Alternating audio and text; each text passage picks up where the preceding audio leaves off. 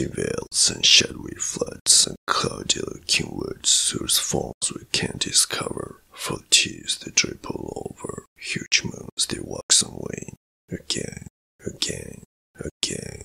Every moment of the night, forever changing places, and they put out the starlight with a breath from their pale faces.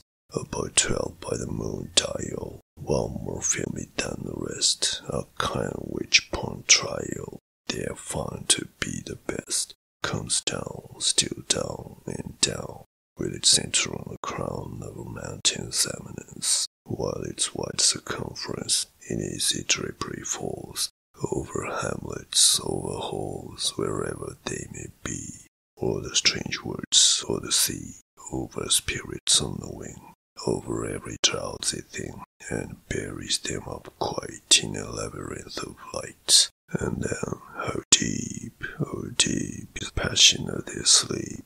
In the morning they rise, and the moony covering is soaring in the skies, with the tempest as they toss, like almost anything, or a yellow albatross. They use the moon no more, for the same end as before, fidelity to tempt, which I think extravagant. Its atomies, however, into a shower dissever, of which those butterflies of earth who seek the skies, and so come down again, never contented things, a broad specimen upon their quivering wing.